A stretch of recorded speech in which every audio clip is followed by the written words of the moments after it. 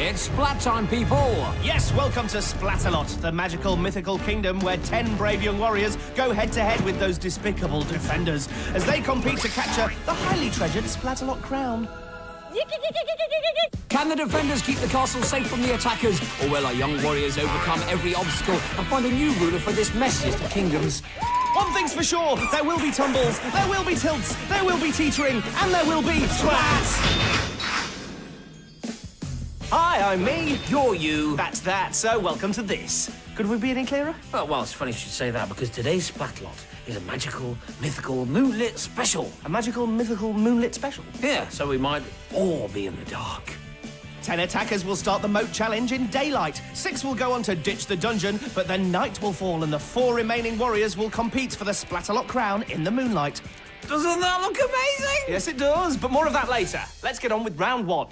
We start proceedings with the Moat challenge. The attackers start in the Splatterpool, which hurls them towards a slippery slope. There they'll find the rolling mace and the impossible incline. The water blast guards the beastly battle axes, which in turn leads to the Bridge of Disaster, which has to be crossed in order to reach the wavering warhead. Final obstacle before the finish line and a dry towel. But just to be splatful, here are some more obstacles. The defenders. Yes, each one is a mean, lean, keen splatting machine. Apart from Thorn, he's just mean. And Vane, well, he's not exactly lean, is he? And Fatal, well, I suppose she's keen. I'm focused. I'm angry. I'm hungry. Okay then, so more like a focused, angry, hungry splatting machine. Here are the defenders with their weapons. Thorn, Splatzuka, Vane, Slime, Fatal, Aqualizer. Here's Erica. I like ponies. Hang on, that's nothing like a pony. No, this is a pony. What's wrong with your voice? I'm a little horse. Oh, great. Hey, Erica, I hear you like boy bands. I used to be in a boy band too. Yeah, right. You know what my name was? What? Thorn. What a great story. You got nowhere in your career. That's why you're working here. I like this girl. Hey, there's nothing wrong with this job.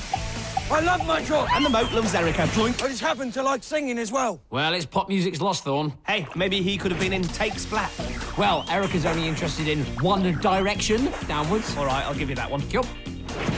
Erica, I was in a boy band too. Well, this won't be good. We were called the Bacon Street Boys. Sounds yummy. It was delicious. Any other defender been in a boy band? Well, I doubt Fatal has.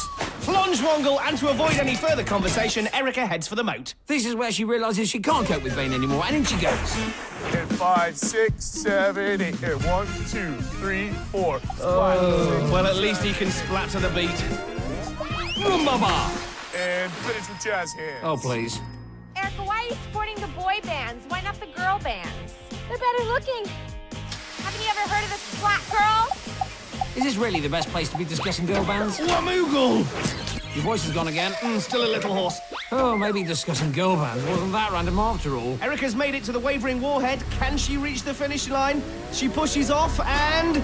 oh, flopsy plat-bams. But she eventually finishes with 756. Any more boy band gags to finish with? No, but how about Lady Goo Goo? Nice. Rap, rap, rap. Get out, you guys. I got this. Here's science-loving Toby. Now, if we freeze the picture and add these scientific arrows... Yes? It still doesn't stop her falling in the moat. Great. Hey, Toby, did you know that slime's on the periodic table? Thorn blinds Toby with science. And that slime blinds her from another splat. See, in science, we call that an impossible incline. And you've proven that theorem for it to be impossible. Oh, I love it when the defenders think they're being clever. Well, what he meant was, if a fast-moving body meets an immovable object in a downward trajectory, then the result is a fish flapper splat bomb. Let me show you what I like to call the Fatal formula. First you run, then you splat, and then I smile. Ah, now that's the kind of scientific explanation I can cope with. I'm a winner! You haven't won anything yet, Toby. Here's Taylor. You can't touch me because I'm awesome! You can't touch me because I'm Thorn. No, that makes no sense at all. Well, I have some eco-friendly slime for you. Yes, all the slime is biodegradable and comes out even in a cold wash. Oh, that's not a good method. That's not good at all. Oh, Huango! And Taylor's in the bilge. Well, nature-loving Taylor was right in one respect. Her splat was awesome. First a squat, then a lunge as if she's about to do some shot putting, a brief sit-down, and then to round it off, moosh cronk. And Taylor's very happy with that time of 7:02. Here's Liam. Purple tacos! Please, if you see a purple taco, don't eat it. Liam down the incline and wha-boom! How do you spell head first? Now, Liam's splat fact says that he's bad at smelling. No, he's bad at spelling. So my gag about his splat being a stinker won't work then. No. Don't worry, dude. I never learned to spell. Look at me now. Yes, Liam quite rightly decides not to look, but Papoodle! Well, he should have looked out for that gap between the axe and the bridge. But it all started when he slipped on the first axe. After that, he was heading for a spell in the moat. Very good, you've redeemed yourself. That's a very good time for Liam, 4:25. Cue the goo. And cue the next attacker.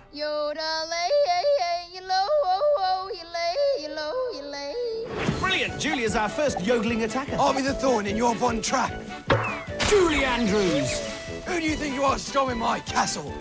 I said, who do you think you are? A tough question when you're falling off a rolling mace into the Swangopsy. Maybe that was a point. Maybe Thorn was setting a one trap. Can we stop these references to musicals, please? The hills are alive with the sound of splatting. Apparently we can't. Julia on the bridge and Dinky do dinner. Yodelay, yodelay, yodelay. Oh, thank goodness for that. I thought she'd never stop. And our yodeler finishes in 6:44. Bring on the sheep. What? Well, sheep love a bit of yodeling, don't they? Or is it goats? Let's check out the leaderboard, shall we? Liam leads with 4:25, Julia has 6:44, Taylor 7:02, Erica 7:56, and Toby's got 10:43. So the next 5 attackers know what they have to beat, but that's much easier said than done. Would this little collection of splats demonstrate the point you're trying to make? Yep, thank you. So, any thoughts on the first half? I mean, what about Thorn and Vane, eh? Vane, yeah, hell yeah. Hey, dude, I used to be the boy band, dude. The Bacon Street Boys, dude. Dude. What's up, dude? You guys can't be disrespecting Veins. That's totally uncool. You guys gotta be cool. You gotta be cool to the max, all right? Yes. Yeah? Yes. All right. Later, dudes. Leaderboard? Leaderboard. Right, Liam in first place is safe, but Julia, Taylor, Erica, and Toby just have to wait and see. The defenders are back, armed, no doubt, with more nonsense. Let's meet Brandon. Happy Splatsgiving! Here he is on the slippery slope. Now, I could be wrong, but it looks like Vane's wearing oven gloves and an apron. This won't end well. Got my apron on. I'm ready. For what? Hey, Thorn, hope that haircut was free. Uh-oh. Oh, yeah? Well, it wasn't, all right? Well done, Thorn. Any chance you can think of anything funnier to say? Yes, have another go. You know, you're in Thorn's barbershop now, Brendan. How's this for a bowl cut? Swick it! Barbarous behaviour there from Thorn and a very hairy moment for Brandon, but he survived his close shave. Up here, dude, I'd like to welcome you to Vane's Kitchen. This kid wants a Splatsgiving, and I'm making a feast. I don't think Brandon's in the mood for food at the moment, Vane. Waffle! And I doubt he'll want to drink too much of that moat water either. This is a good time for that? It's always a good time for food, Fatal. We've been through this. If looks could splat. And Brandon finishes in 5:26. That's good enough for round 2. Roar! Brianna is yet another horse lover. Come on, Brianna. Trot for me. I like your hair, by the way. Thank you. But that's not the point. The point is to trot along. Brianna trots, then she drops into the plunge wongle. Maybe the rolling mace just said nay. Hey, I did the pony gags. But surely hay is for horses. Back to the course. I think you need to get your priorities in order, Vane. My priorities are in order, Fatal. Number 1, key slime pie. Number 2, Splat and Brianna. Number 3, you and I. Oh. Keep it in the kitchen, Vane. You're good. Well, I think Vane has just put everyone off their food. Has he put Brianna off though? Oh, limpet Bix. Thorn, I don't think Brianna has the horsepower. Oh, great. Even Fatal's doing the horse gags. Remember, I was doing them first. All right, calm down. You're ruining Brianna's moment. She's through to round 2. You can't splat this. Down to get splatted? Well, then. Don't suppose he does, but it's bound to happen at some point to Nehemiah. How about now? Schneepoppel. You're supposed to stop there. Faye's right. We need a stop sign. How's that? Perfect, thank you. Thorn fires, but no hit, no splat. I think that's about to change to Ludaberries. See, Nehemiah, you can splat this. In fact, it's a double splat as he gets an extra nudge on his way down to the moat. Splatting of the highest order there. But not a time to match. 8:29 might be too slow. Nice one. Saved by the spike. I'm last name Tastic, first name Fan. He must love his parents. Good afternoon, Mr. Tastic. Never a good sign when Thorn's polite. Do you know my friend, Mr. Tabulous? Actually, that's Justin's brother who's also competed in Splatalot. See, flour's good for baking, but it's also good for weightlifting. No slip on these bad boys. You're outrageous. Says the boy with the blue Mohican. Back to the battle axes. Justin, you're just in time for me to finish this recipe. He's also just in time for a moat trip. Sploosh bonk. Well, Mr. Fantastic certainly lived up to his name. Vane should take note, as this is the perfect recipe for a Splatalot. And with that time of 6:57, Justin might just goo through. I have no idea. Neither have I, Tyke. You have no idea. Then what are you doing on this court? Oh, simmer down. So, I will not simmer down. Thorn's boiling over. Aquabreakers. Nice shot, no shot. Wow, Tyke simply shrugs it off and tosses the mace. We've got a comedian in the house. Whoa, how'd you get here so quick, dude? You're interrupting my cooking show. No, Vane, he's attacking your castle, remember? I guess I'm gonna have to speed things up a little bit here. Tyke's onto the second axe now. Don't worry, I'll get him, Thorn. Oh, and Sprocket Box. And he's down. Okay, we can slow it down a bit here.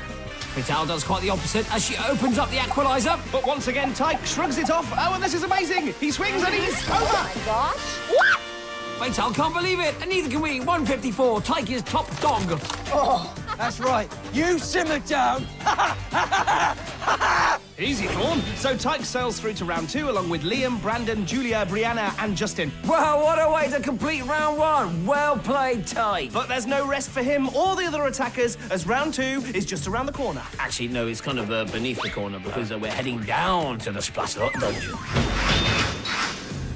Now, before round 2, we would like to reenact Vane's cookery masterclass. Okay, dude. Priority number 1, key slime pie. Priority number 2, keep splatting the attackers. And priority number 3, you and I, Fatal. Priority number 4, revenge is a splat best served cold. What? Vane trained out of here. So, here's a reminder of the attackers who are through to round 2. Julia, Brandon, Brianna, Justin, Tyke, and Liam. Back to the tournament, here's Ditch the Dungeon in more detail.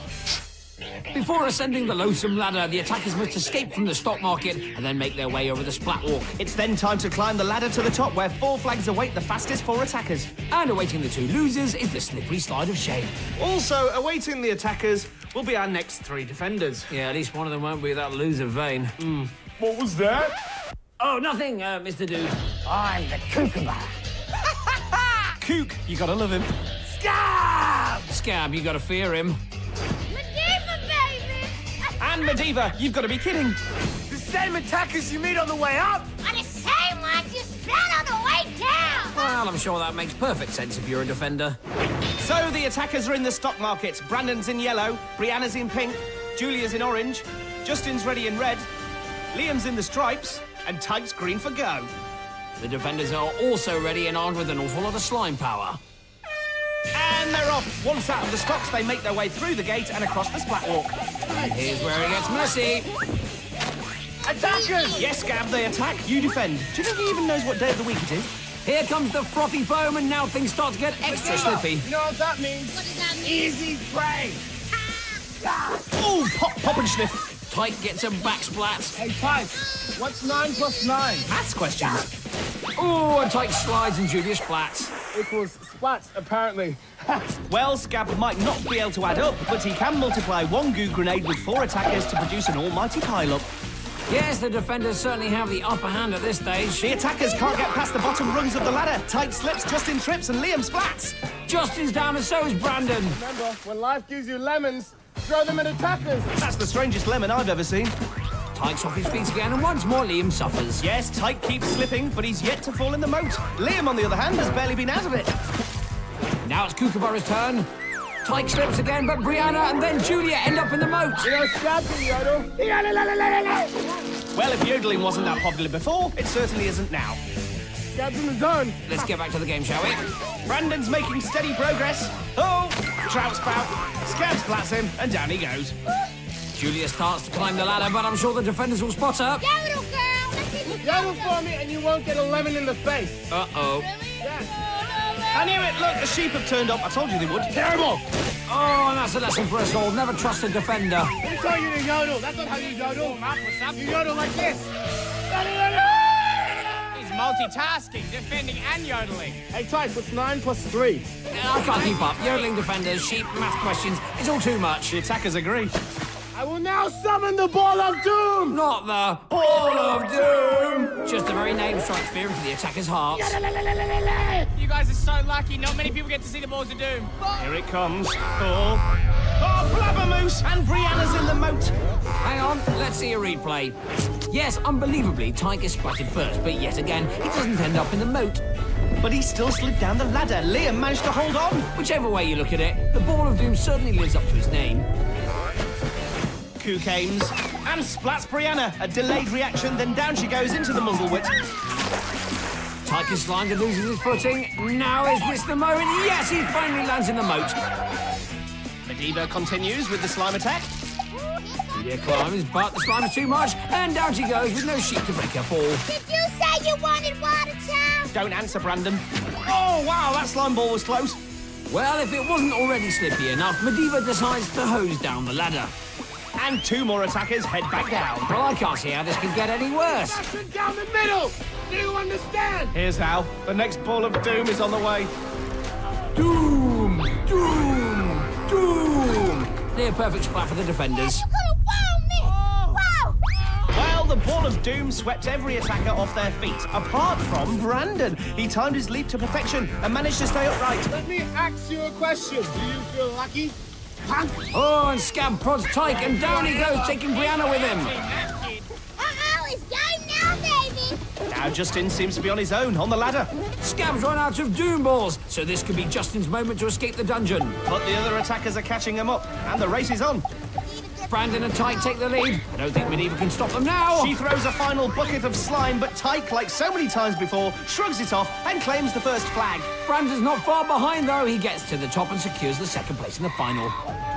Now what's Scab up to? Defending from long range, and it looks like it's worked. Julia slips back down into the moat. Brianna has held on, though. Justin's also there, but not for long, and he joins Julia at the bottom of the ladder. Thrax thwack. Brianna now joined by Liam, but she reaches the top first and becomes our third finalist. Liam's also over. That's it. Round 2's complete. The dungeon has been ditched. Oh, unsportsmanlike behaviour from Scab there. Julia's lost her yodel, and Justin's not feeling fantastic. So here are the 4 flag-waving attackers who have made it. Tyke, Brandon, Brianna, and Liam. Well done indeed to our 4 finalists. They've bravely conquered 2 Splatalot challenges, but the day's not over for them yet. Well, technically it is. What? Remember, the final's going to be played at night. Yes, this promises to be one of the most dramatic and atmospheric finals in Splatalot history. All right, don't jinx it. Time now for Splats of Fame. Where we take a moment to celebrate some truly classic splats.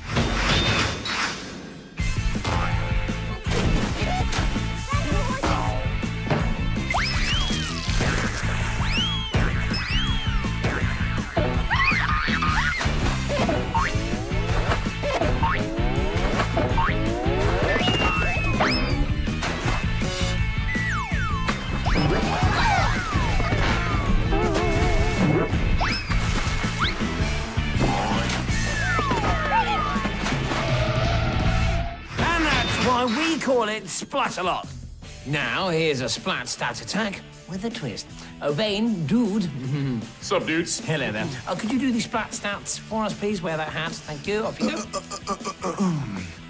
On average, there's nothing that separates Liam, Brandon, and Brianna. But the attacker in the best form by far is Tyke, who has finished first both times. Whoa. Dudes. What was that? Did you guys just make me look stupid? No. Here's a reminder of those finalists. As Vane just said, there's nothing between Brandon, Brianna, and Liam, and even though Tyke is the favourite, they are all worthy finalists. Worthy? Whoa, dude. Those guys are toe cheese. Which reminds me, I have to eat before the next round. Hi, dude. Ghastly man. Back to our majestic course, which looks magnificent in the moonlight. The attackers start in the dire mire and head to the barrier of all barriers. Then it's the terrifying tees, which lead to the scary go-round. Once on board, the attackers head over to the gruesome twosome. Then if they survive the clobbering cannons, they head down the royal ramps and up the rock wall, where the shimmering Splatalot crown awaits. Remember, all 6 defenders take part in the final, and they look ready, even Vane. But the attackers look ready too. Brandon's in yellow, Brianna's in pink, Tyke's in green, and Liam's in the stripes. Don't nod off, Liam.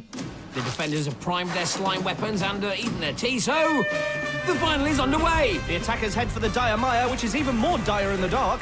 Brianna's first at the barrier, and she's the first to make it over. But Brandon's there too. Have you noticed something different? Yeah, there's an attacker in the castle. Brandon and Brianna at the tees. But Tyke's still struggling at the barrier. Brianna, you got a bit of mud on top of yourself. Brandon makes a move, but twig-plat, Scab splats Brianna, and Brandon's in the moat. That all happened at once. Well, here it is again. Scab accurately splats Brianna, just as Brandon loses his balance on the terrifying tees. Fatal looks particularly surprised about that. Now it's Brianna's turn on the tees. She's teetering and tottering. What's with these attackers, huh? I don't know.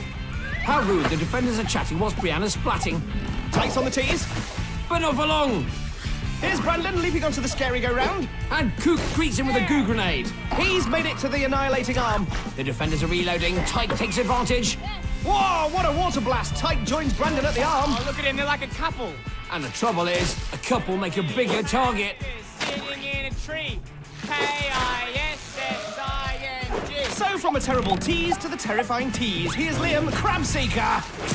Well, he tripped, slid, lost a shoe and splattered. On the bright side, at least he'll get his stripes back now. Brandon's about to leap, Thorn's about to vaporize. but he makes his landing. Brianna, it's Fatal. Where are you?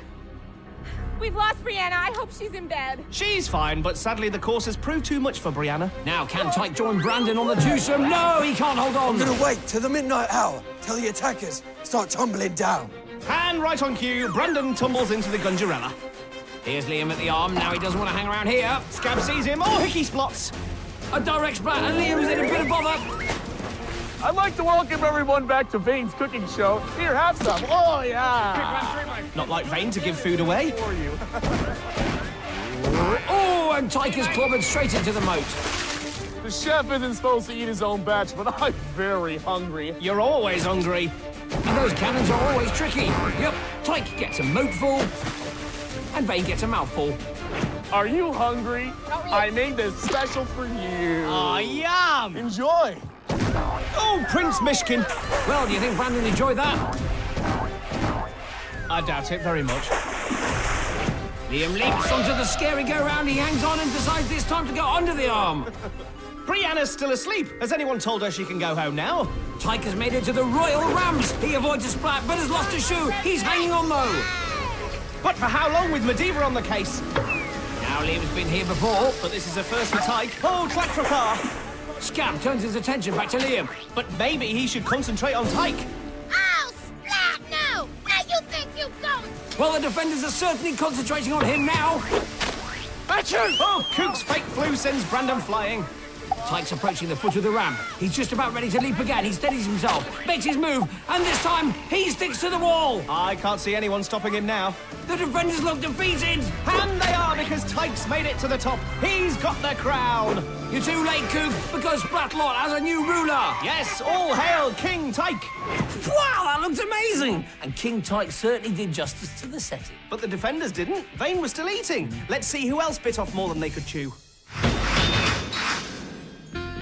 It's Nehemiah from the Moat Challenge.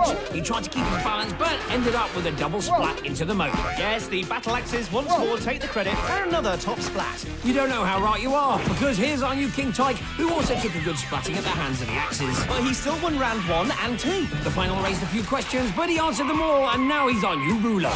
My first act of King of Splatalot is to have one of you thrown into this swamp. I wish it could be all of you, but tonight I pick Thorn. What? What? How dare you pick me? Oh, get a. So that's just about it for today. Hey, dudes, you want some pie? Leg it. That's really good. Look at me, back part. Till next time, keep splatting. I will, and always shall be. The Thorn in your flat.